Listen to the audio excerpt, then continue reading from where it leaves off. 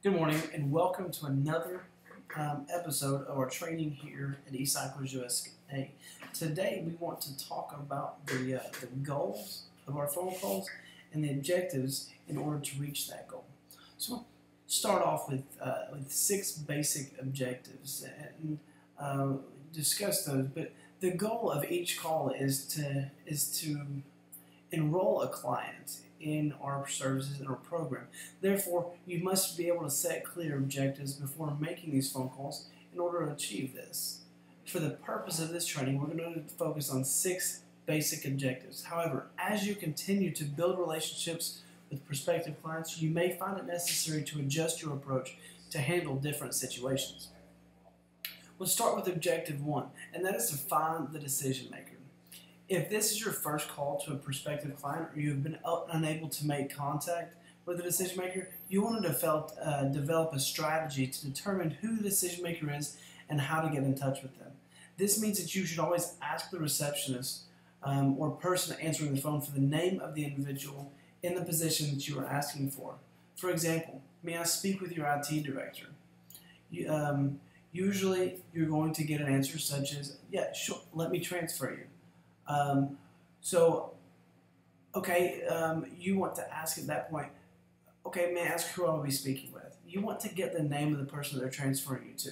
This will allow you to capture the name so that you can begin to ask for this person by name in future phone calls.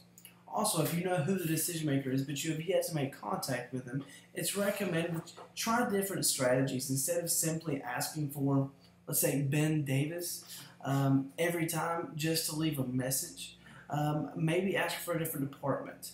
Ask if there's another way to contact Mr. Davis, etc. This objective is listed first for a reason, and that's because it's the most important. In order to enroll a client, we must first speak to the individual in charge with making that decision. And our second objective is to ask qualifying questions to determine how we can be of service. So this is an important step in the process because it allows us to interview the potential client to determine the services that would be beneficial to them. For instance, if you're speaking with someone who generates e-waste very infrequently, it's probably would not be compelling to offer frequent recurring pickups. Likewise, if you're speaking to a potential client who produces large quantities of e-waste, you wouldn't want to brag about our minimum pickup quantity being extremely low. These questions should be open-ended questions that encourage the individual you're speaking with to answer with something other than yes or no. This should be a conversation with the client and not an interrogation. Questions like, tell me a little bit about your current recycling program, or what types of material are you currently recycling, or how often is your current recycling company picking up from you, and how much material do they typically pick up each time? These questions will give you the ability to determine the types of services the client will be using and how we can offer them services that will be appealing to them.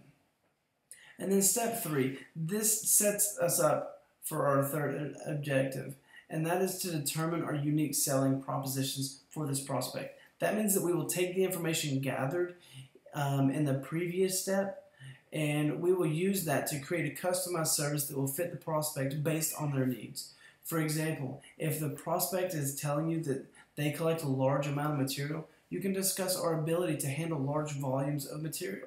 If a prospect is concerned with data security, you can explain our various hard drive services and the peace of mind that goes along with them. It will be your responsibility to determine what services can be offered based upon the answers to the qualifying questions. You must also rely on your managers and trainers in order to help you develop a unique selling proposition. And this moves us on to objective 4. And objective 4 is to determine the purpose or the intended outcome of the call. Is it to advance them to a literature review, advance them to a turnover, or actually to close them, or various other objectives? When they discuss this, we've got to advance them to a literature review, and this is where you would send them some literature for them to review and actually discuss. Now, this is not what we traditionally fall into of trying to rush somebody off the phone. So instead of selling them our services, we want to send them our services so that they can look at it themselves. This is actually, once you've discussed this with somebody, you have somebody that's genuinely interested and wants to review some further information. That's what we're talking about here. This is not massively sending out emails just to try to see if we can snag a new client.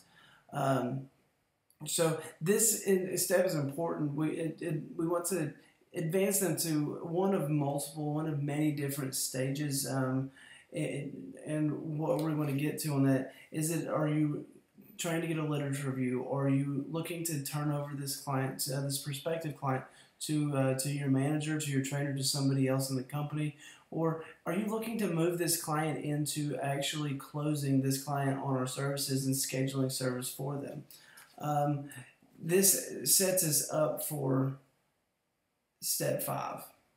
And step 5 is to present the unique selling proposition to the prospect and drive for the intended outcome of the phone call. This is the action part of the phone call, where you take the information that you had gathered through the previous step and pitch our services to the client. So this is going to be a semi-scripted phone call. The script is going to be determined by the conversation you've had. There's really no way to have a written hard script for this type of phone call, because there's a lot of variables based on the previous conversation that you've had with the client and based on the previous steps. So we want to take the information and make a pitch, make a proposition to the client, so that they can we can try to move on and advance them to the stage that we discussed. Now, you may not be trying to close every client that you speak with. You may be trying to get the literature review, turn them over to a manager, or simply, actually get in, have a discussion with the decision maker there. So then we want to move to our final objective, and that is objective number 6. So objective 6 is the review phase of the call, and in this step you'll assess the call results and the client's decision stage to determine the next steps. In this step, you will set up the next phone call by reviewing the conversation, leaving notes in the client's database, in the client's record, and determining the next steps for the clients. This will allow you to set appropriate follow-up dates and make it much easier to ensure that your next phone call goes as smoothly as possible.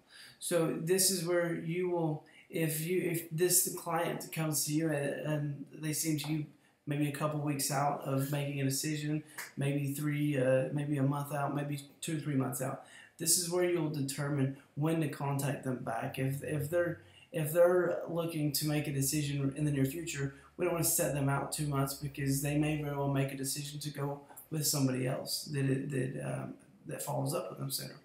So each of these steps is set up in an order that provides you with the best possibility of making a phone call with a positive outcome and successfully enrolling a client as a prospect, or a prospect as a client. Excuse me.